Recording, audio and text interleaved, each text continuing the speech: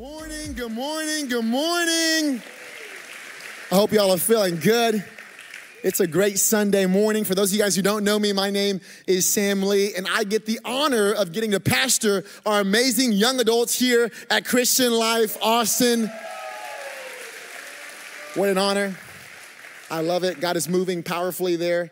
And I got to tell you guys that this Sunday is a very special day for me. The first time I'm able to speak on a Sunday morning to you guys, to be able to bring the word to you guys this morning. And it's special to me because, as some of you guys know, I actually grew up here at Christian Life Austin. And so I can remember moments as a child on Sunday mornings falling asleep on the front row with my mother when I was a little kid on her lap on those red pews. I remember special significant moments like me giving my life to Jesus right at this stage. I remember special moments in my life where I accepted the Holy Spirit in this very room. I remember the struggles and the challenges in my identity and not being sure who I was and struggling with a lot of that in this very room. And I remember hearing people, great men and women of faith, preach from this very stage and it moving my heart and forever changing my life forever. And so it is a special honor for me to be able to be here today and get to preach behind so many of my heroes and so many of my pastors and so many of my mentors. And it is an honor for me to get to pastor here at Christian Life Austin. I love this family. I love you guys so very much. Well, let's get into this thing. Over the past several weeks, Pastor Brad has been in this series called the Hall of Fame, where we've been taking a look at several key biblical heroes, if you will, of the faith from the Old Testament that are accounted in the book of Hebrews chapter 11. Some people refer to this chapter as the Hall of Faith because the author of Hebrews recounts so many of the heroes we read about in the Old Testament. Talks about Abraham and Isaac and Jacob and Sarah and Rahab and Joshua and David and so many of the people that many of us in this room are familiar with today. But I think it's important for us to realize something about our speaker this morning, that our speaker in this moment, of the speaker of Hebrews, is not speaking to the Gentiles in this time. This is the New Testament. This is after Jesus has come and he's ascended. And he's specifically speaking to the Jewish, those who would consider themselves to be Jews by culture and biologically to be Jews. They're the only ones who these people of faith would really even matter to. Those who were Gentiles wouldn't have any understanding or context for who Joseph was or who David was or who Solomon was. They wouldn't understand any of these people. And so he's specifically speaking to those who were Jews, people who probably grew up hearing these stories. People who understood that these stories were people who were a part of their lineage. It was a part of their family. It was a part of their history. And so when I'm reading this particular portion of scripture, I imagine a family. I imagine a family sitting down at a dining room table together. I imagine a family sitting in a living room, recounting and remembering family members, recounting and remembering people of faith in their family, ancestors, great-great-grandmothers, great-great-grandfathers. And so it leads me to ask you the question today, who is in your Hall of Fame? Who is it that you remember that had great faith in your family? Maybe it is someone who's a great-great-grandmother or great-great-grandfather who migrated here to America so that your family could have a better life. And maybe they endured through prejudice or racism, but they were known for how they loved Jesus. Maybe it is a grandmother or grandfather who, when you went over to their home and their halls were filled with prayer because they constantly prayed day and night for their children and for their family and for their grandchildren.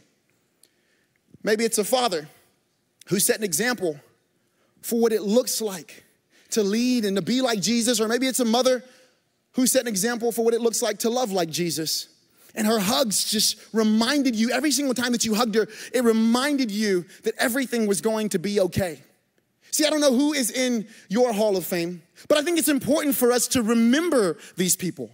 It's important for us to remember those who came before us. It's important for us to remember those who had great faith, and because of their great faith, we're here today. It's important for us. So who's in your Hall of Fame? See, I don't know where you're at today on this spectrum of faith. Maybe you're here today and you're not even sure if you believe in Jesus. Maybe you're not even sure if the words that we sang here just a few moments ago even matter, if they're real. Maybe you're here in the room today and you're new to the faith and you're just exploring, you're trying to figure out your faith and you're trying to grow in your faith, or maybe you've been a part of the faith for a long time, but it seems like the challenges that are facing you right now in this season of your life are the most critical and the hardest challenges you've ever faced in your entire life. Well, here's what I've come to do today. I've come to stir up your faith. My hope is that no matter what end of the spectrum you're on, whether you have a lot of faith or a little faith or you're lacking in faith, my hope and my prayer, my belief is that during this time, your faith would be stirred up, that you would leave this room with a greater measure of faith. That's what I'm praying and I'm believing. I have the spiritual gifting of encouragement and the spiritual gift of faith. And so my hope is that I can use that today for anyone in the room who's saying, I need a little bit more faith in the room. Your faith is important. Your faith is powerful. Did you know that your faith has the ability to engage and has the ability to activate miracles in your very life? Jesus tells us in Mark chapter 9, verse 23, everything is possible for who? The one who believes. The one who has faith. So your faith can take something from being natural to being supernatural. Your faith can take something from being possible to impossible back to being possible. That's what your faith can do. Not only does your faith do that, but it actually moves the heart of God. Did you know that without faith, it is impossible to please God? And so if you came in today thinking you were going to please God by how good you were, if you came in today thinking you were going to please God by how perfect you were, in the first service, I pronounced the word wrong. And I thought, praise God. God uses all the words we pronounce right and all the words we pronounce wrong. Doesn't matter. Faith, this is all that matters. Just a couple of moments ago, I was over there and I was praising during our powerful time of worship. It was amazing, wasn't it? It was awesome. It was powerful. And I was getting a little bit rowdy. I don't know about you guys, but I get a little bit rowdy in worship, right? I start dancing, I start jumping, I start putting my hands up, I do all the things, I dance. Why? Because this is a celebration. Every time I come to church, it's a celebration. This is what it is. This is what you do at a celebration, right? You dance. So I'm over there dancing and jiving and all the things, and I have a cough drop in my mouth. Wrong move. I was jumping, I was dancing, like, praise God, and then out, shoots the cough drop. I was like, where's it at? I'm looking around like this. I'm like, did anybody see me? What's going on? I'm like checking my pocket. Like, did it go in my pocket? I'm like looking around on the ground, like trying to praise God. Like, where's that thing at? Holy Spirit, would you just bring it forward to me right now? Reached down, grabbed the napkin. I picked it up. I found it, right? And I just thought, man, I'm so glad that I don't have to worship perfect. See, he's not looking for people who are perfect. He's not looking for people who know all the answers. He's not looking for people who know all the Bible. All he's looking for is someone with a little bit of faith. Who's got some faith in the room today? Your faith is activating the impossible. Your faith is moving the heart of God. So that's what we're going to do. We're going to stir up somebody's faith this morning. Turn over to your neighbor and say, stir up your faith. The title of my message for today is Stir Up Your Faith. It's time for us to stir up our faith. I know there's a lot going on in the world. I know there's a lot of evil. I know there's a lot of division. I know there's a lot of hatred. I know many of you guys are experiencing hardship right now in this season of your life. But I'm here to tell you right now, it's not time for the church to draw back. It's not time for us to doubt. It's not time for us to lack in our faith. Right now is the time for the church to stand up and stand on the word of God and believe that what God says and his promises are yes and amen, and they will come to pass. That's the faith. That's the faith. We're going to be in John chapter 5. Let's get into this thing. John chapter 5 tells this story, and it's a miracle, and I believe that by looking at this miracle and unpacking this miracle, it really will stir up your faith in this very room. But John chapter 5 begins. Jesus is towards the beginning of his ministry, and he, as many times we can see in the Bible, has found himself in an unlikely place, a place that none of us would find ourselves at. John chapter 5, verse 1 says this: sometime later, Jesus went up to Jerusalem for one of the Jewish festivals. Verse 2, now there in Jerusalem, near the sheep gate, a pool, which in Aramaic is called Bethesda, and which is surrounded by 5 covered colonnades. Verse 3, here a great number of disabled people used to lie: the blind, the lame, the paralyzed. And so Jesus steps into this moment. Let's just pause for a second. He steps into this moment where there's several people with sicknesses and with illnesses. I mean, you can imagine. And I got to be honest with you. I wouldn't naturally, just on a casual day, find myself surrounded by people with a bunch of sicknesses and illnesses. This is not where I would want to be. Matter of fact, when I go to the hospital, I have this internal rule inside of me. Here's my rule. I don't look to the left. I don't look to the right. I keep my eyes forward. I go to see the person that I wanted to see. I don't want to see anybody else. Because the moment I start looking around in different people's rooms and looking behind curtains, I don't want to see any blood.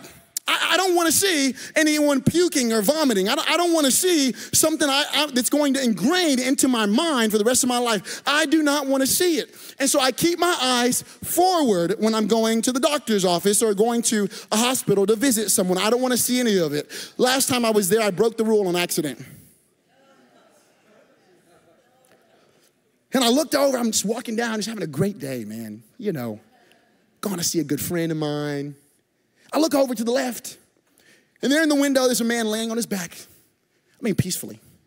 And in the next 0.5 seconds, the man is up. He's like, ah, like this. He's on the table, just like, ah. And I'm like, oh my gosh. I'm like, oh, I'm keeping forward. I'm just gonna keep on moving. I'm like, come on, gotta get by this guy. I don't want to see. I don't want to know what's going on with him. I don't want to look behind nobody's curtain and see. I don't want to see what's going on. But Jesus. Isn't he so interesting? Jesus always finds himself in the places where no one else wants to go. He finds himself here with people who are looking for a healing. And why are they here? They're here because there's this belief that the pool of Bethesda, when it's stirred up, if someone is able to get into this pool, they will be healed.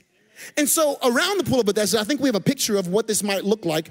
Around the pool of Bethesda, there's several people who are hurting. There are several people who are sick. There are several people who are in need. I mean, just imagine the smells. I mean, imagine the sounds that you're hearing here. Imagine the moaning and the groaning. And this is exactly where Jesus finds himself, is right here with these people who are in need. And they're waiting there so that they can be healed. See, there's several different theories on why people were coming to this pool and what the whole situation with the pool was.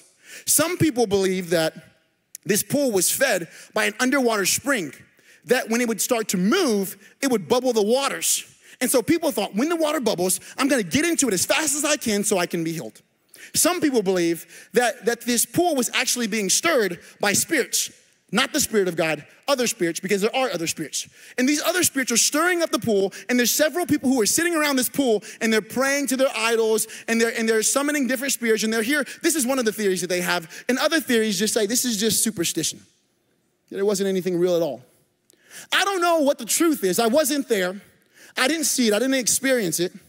But here's what we do know, that people believed that if they got into the water, they would be healed. And this is why so many people would surround around this pool day and night, every single day, finding their way there. And I believe this is the perfect picture of our society and the perfect picture of our culture. Did you know that our society and our culture is looking for something?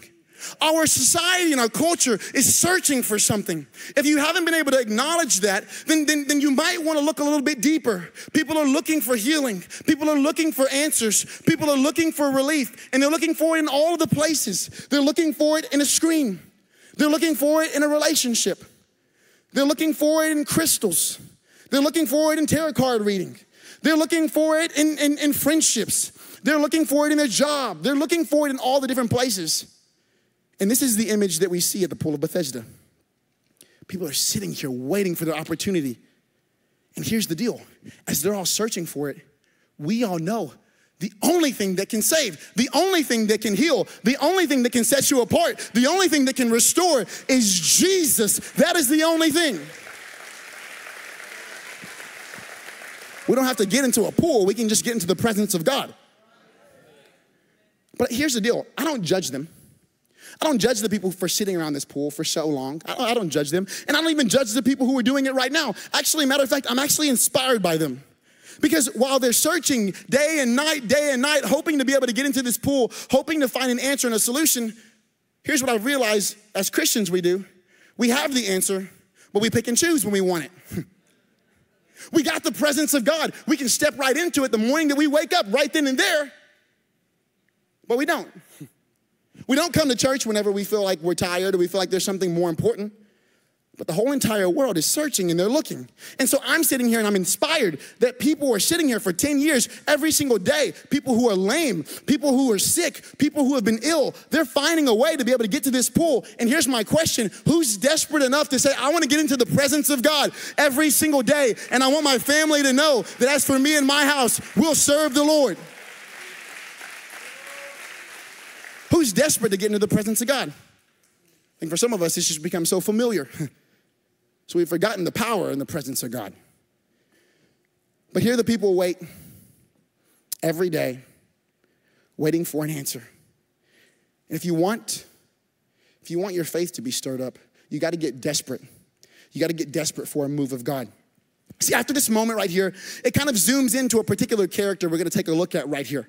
Verse 5 says this, one who was there had been an invalid for 38 years. 38 years. What does this mean? It means that he had suffered from a sickness. He had suffered from an illness. Some people believe that he was paralyzed in some ways and unable to move for 38 years. Now, we don't know if he went to this pool for 38 years, but we know that he suffered for 38 years. What a long time. See, but the first thing that I noticed as I'm reading this scripture right here, and they're referring to this man, there's no name for him. They just call him an invalid.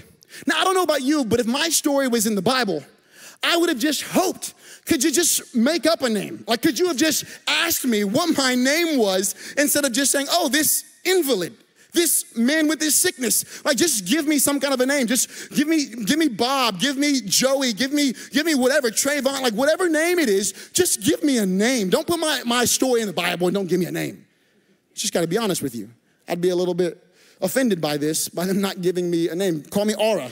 Aura's a great man right here. He's sitting on the front row. He's awesome. He has some great faith. Just give me a name. But they gave him no name. What does this mean? In this time, in this culture, your name meant everything. Your name told your financial standing. Your name told who your family was. Your name told what kind of job you worked. Your name told your value.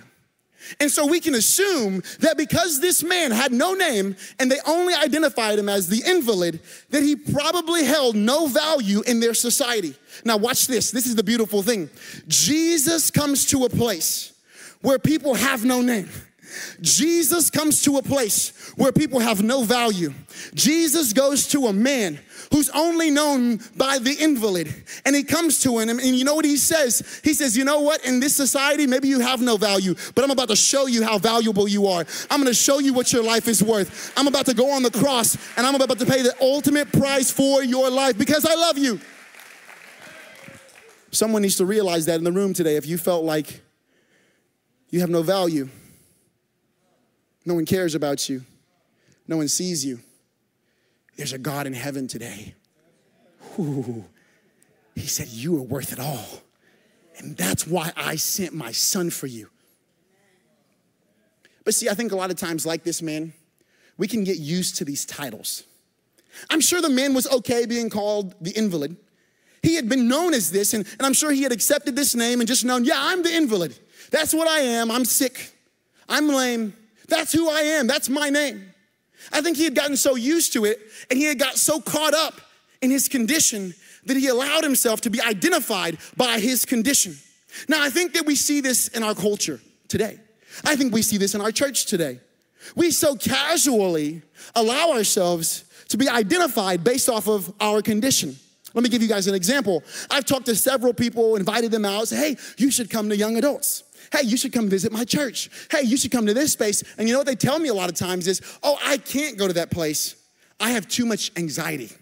I have too much anxiety, and so if I went to that place, then I would have a panic attack. I can't go there because my anxiety won't allow me to go there. You're being identified by your condition. Oh, man, I'm just always getting sick. I heard the flu's coming around. I guess I'm probably going to end up getting it this year. I mean, I always do. I'm going to have to take 5 days off work. It's going to be so miserable. Maybe. You're identifying. Oh, I'm just terrible with my money. I always have a hole in my pocket. I just spend tons and tons of money. Man, I just swipe my credit card. It's just who I am. Every week they're showing up with a new bag, with a new shoes, with something new. We're so quick to casually identify with our condition. And hear me right when I say this. I don't think anybody should be ashamed. I'm not saying, hey, you should cover up some of the issues that you have in your life. No, I'm actually an advocate for transparency. I am. But here's what I am saying, that identifying with your condition will not save you. The only one who can save you is Jesus. And so instead of identifying with the condition, it's time for you to identify with the miracle working God. There's a lot of different names you can put on yourself. There's so many different labels out there nowadays.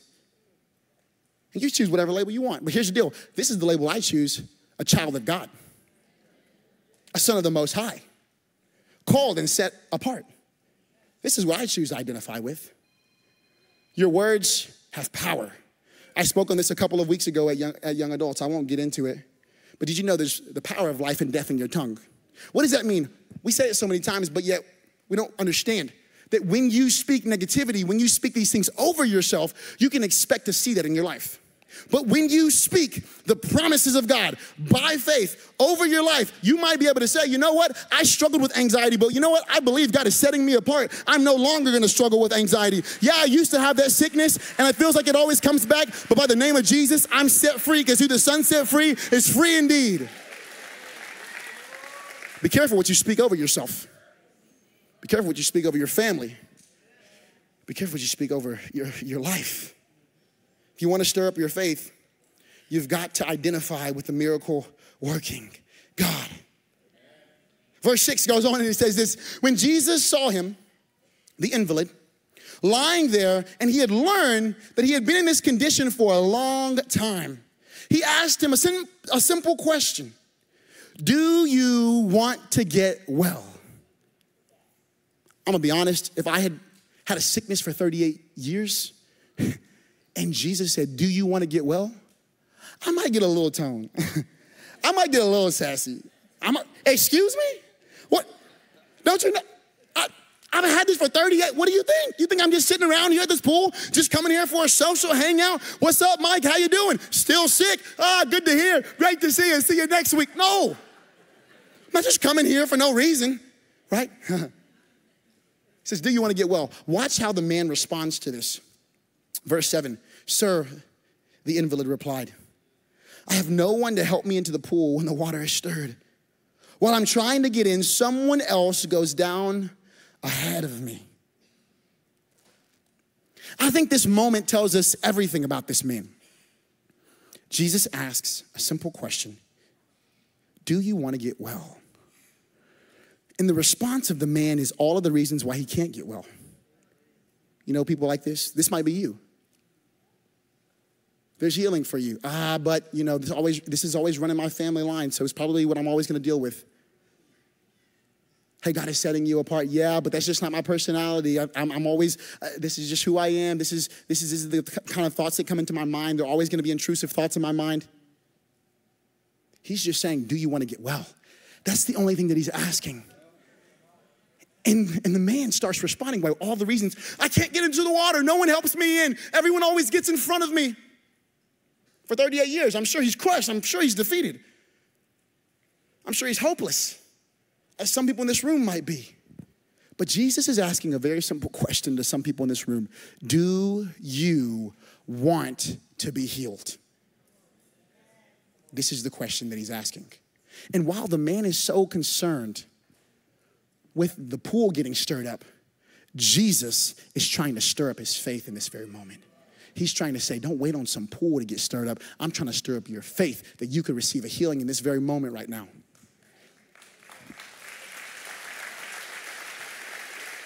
And so this is what I've come to tell you guys today. It's time for us to stir up our faith. You know, your faith can get stagnant. Your faith can get stale. Some of us, the last faith decision we made was to follow Jesus, and we've made no other faith decisions after that. What is faith? Believing. It's believing even when it seems like it's impossible. It's believing that there's something greater out there despite what you can see right in front of you, being able to see on a spiritual plane instead of being able to see in a physical plane. So it's time for us to stir up our faith. I served under an amazing leader by the name of Darla Shirley. She's the owner of a nonprofit in Oak Cliff, South Dallas. I served with her for 6 years under her vision and worked with her. And she was a woman of faith. There's no person in this whole entire world that I've known who has the same amount of faith as she has.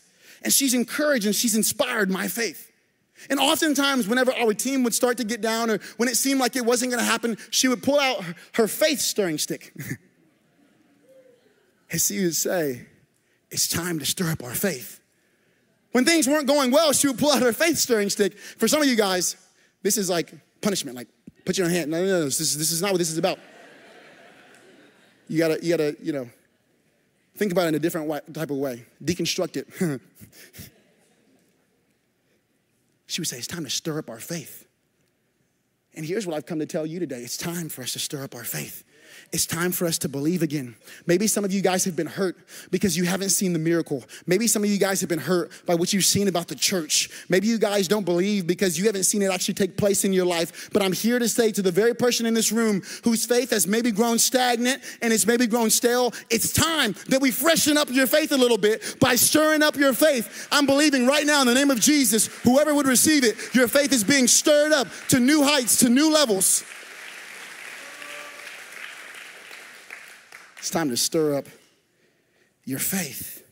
See, I think that the reason why we don't allow God to stir up our faith is we're very similar to the man. See, the man was so concerned with the method that he was willing to miss out on the miracle. The man was so concerned, I've got to wait until the water gets stirred up for me to get healed. And Jesus, the miracle working God, is right there saying, do you want to get healed?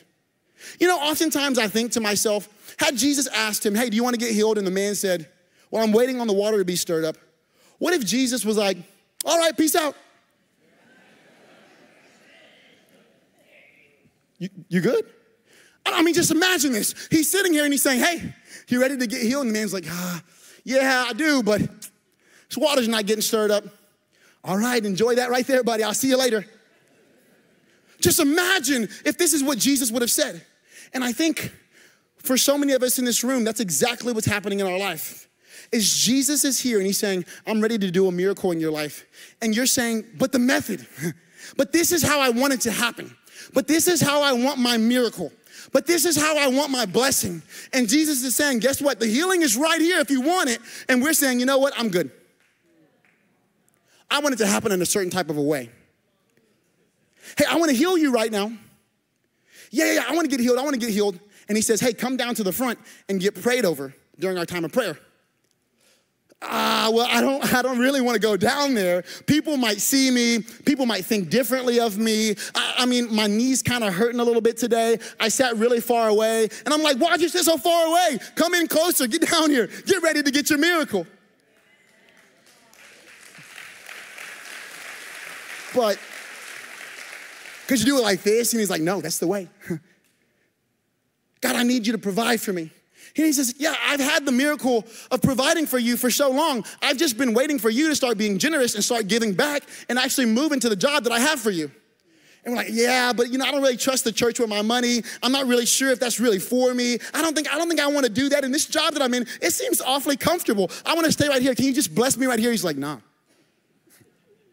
You get so caught up on the method and you'll miss out on the miracle. And you know what? I sympathize with the man. I've been there before.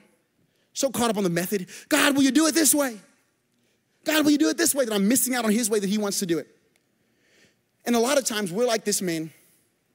Because for the man, the only way that he had ever seen this miracle take place was by people getting into the pool. And this blinded him. This blinded him to the miracle worker who was 2 inches away from him. Because he was so focused on getting into the pool. Don't get so focused on how it happened before. I think this can be the biggest issue and the biggest problem in the church is we get so focused on how God did it before. And you may have come in today with your preconceived notions thinking, well, guess what? The type of trauma that I deal with, Sam, it only happens through years and years and years of therapy. Well, here's what I know. In a blink of an eye, God can do some therapy on your life and he can turn that situation around and he can heal you from whatever trauma, no matter the depth, no matter how bad it was, no matter how evil it was. Well, Sam, typically whenever I go through this sickness, I have to use this medication. And I'm not speaking against medication, but I believe that maybe God is saying, baby boy, baby girl, I understand that I don't need you to be addicted to some medication. Be addicted to my spirit. Be addicted to my presence. Watch me come in and heal you in an instant. You won't need any medicine for the rest of your life. I hear this so many times in different churches and different places. Man, we just need the old Pentecostal fire back. Man, we just need those tent revivals to come back. We just need those Holy Ghost pastors to start stirring it up.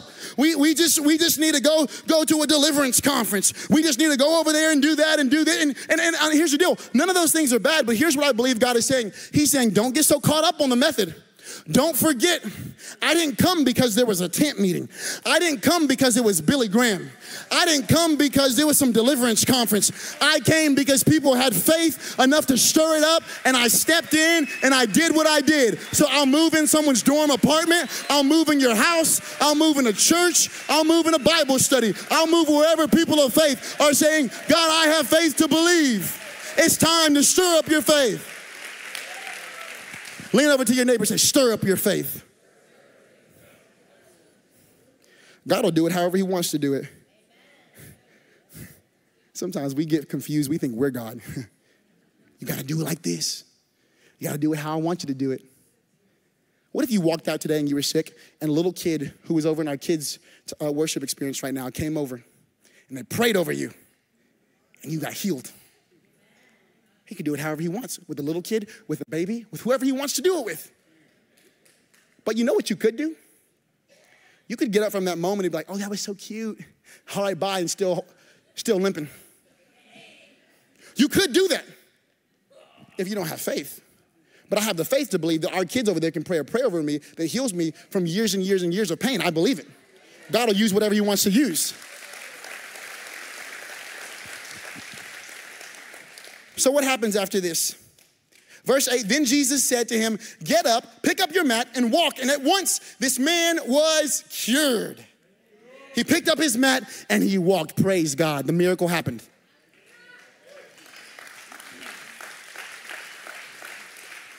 The miracle happened, but it still required faith. Let's pause for a second. Jesus will do the miracle, but what's your faith step?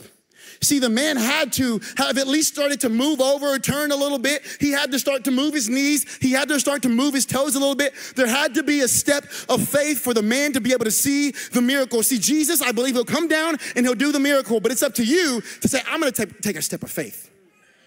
I'm actually going to believe that I'm healed. I'm actually going to believe that situation's been turned around. I'm going to actually believe that he's blessed my family. I'm actually going to believe it, so I'm going to take a faith step. What is your faith step?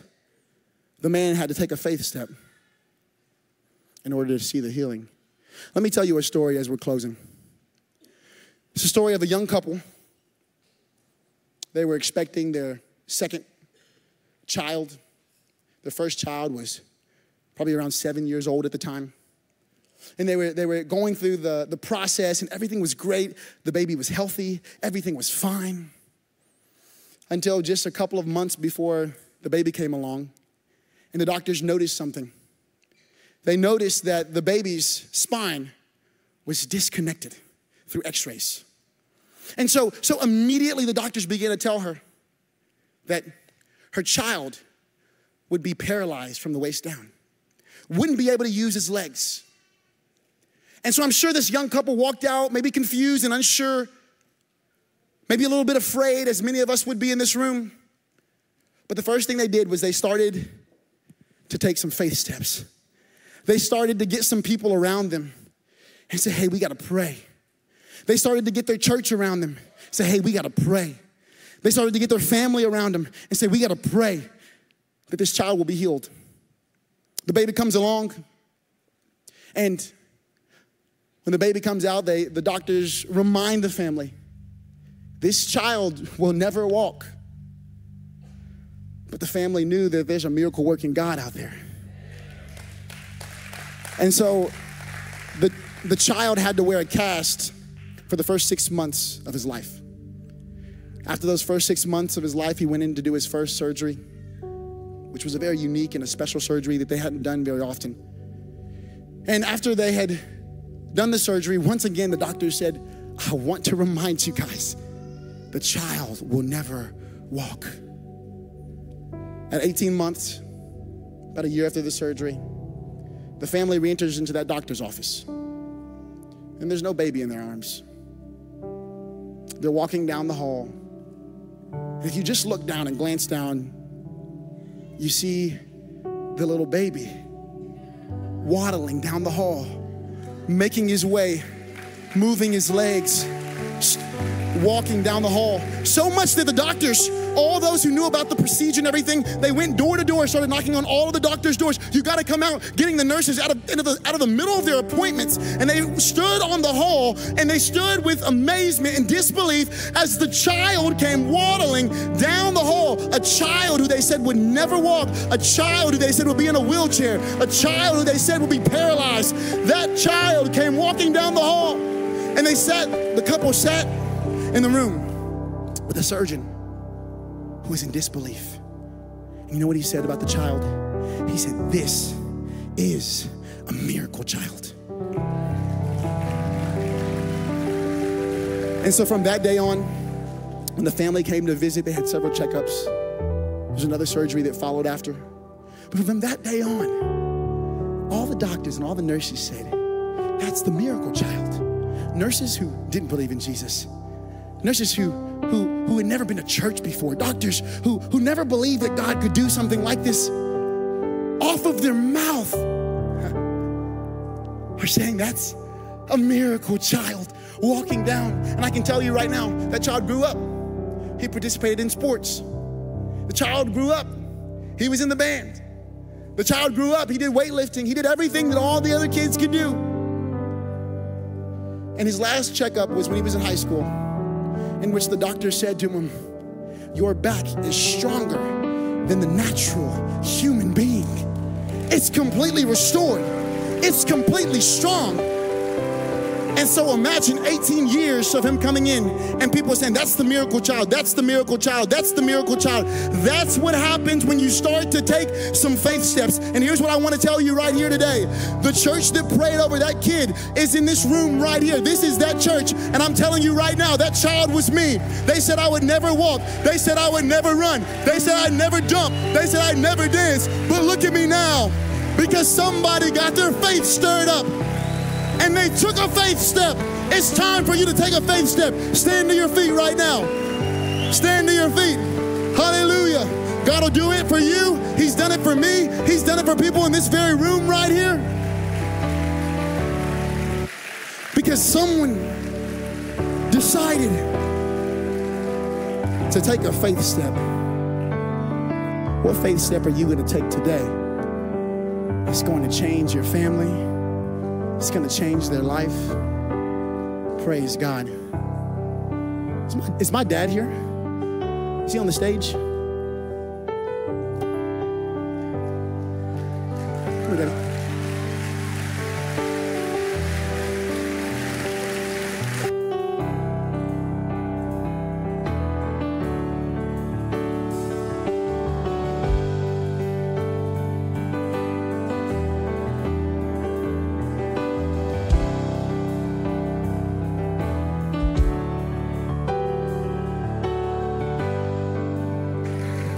Because of his faith steps, I can take some real steps in the natural. What an amazing service that we just experienced. So grateful for the presence of the Lord that met us in the house today. And on behalf of our pastoral team, our leadership team, and our entire staff, we want to say thank you for tuning in to Christian Life Austin online. And we pray that this service remains in your heart and helps lead you on your next steps on this beautiful faith journey that you're on. And listen, this is a very important moment in our service. This is not just something that we do, but it's something that means so much to us. If you've just been a part of our online service, we want to give you the opportunity to make Jesus the Lord of your life if you have yet to do so. So maybe you're watching in your living room, maybe it's in your kitchen, or maybe you're even on vacation. Here's what we know, that Jesus will meet you right where you are. In fact, Romans chapter 10, verse 9 says it this way, that if you confess with your mouth that Jesus is Lord, and you believe in your heart that God raised him from the dead, you will be saved. So if you want salvation today, it's as simple but as powerful as confessing Jesus as Lord of your life and having faith that God raised him from the dead. So I want to take a moment and just say a prayer, and I want you to pray that as well. Maybe you're going to pray words that are your own words, or maybe you're going to pray exactly what I pray, but I want you to pray something from your heart.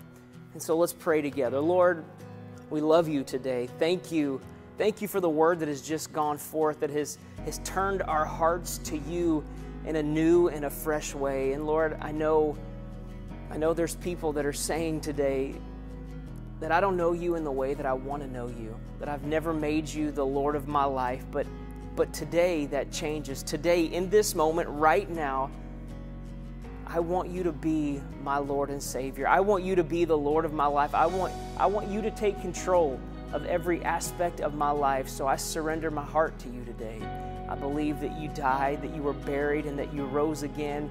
And I believe that I'm ready to follow you with everything that I have from this day forward. For it's in Jesus' name I pray. And everybody said amen. Come on, let me give you a big congratulations to everyone who made the decision to follow Jesus today. All of heaven is celebrating with you, and your church family is celebrating with you as well. But hey, we know that this is only one step. We want you to know that you're not alone on this walk, and we're not leaving you to figure it out all by yourself. We as a church want to partner with you through our core values of knowing God, finding freedom, discovering purpose, and making a difference in the lives of others. And we would love to help you take your next step. Whether it's water baptism, maybe joining a life group, or getting plugged in through serving with our growth track, we have everything that you need to make this process easy, accessible, and applicable to you and your life, no matter what stage of life that you're in. You are somebody at Christian Life Austin, and you are somebody to the kingdom of God. We want to know what your next step is, and we also want to hear from you if you gave your life to Jesus today. So here's what you do. Just click the link in the description so that we can get connected with you. Again, thanks so much for tuning in, and we can't wait to see you in person at Christian Life Austin.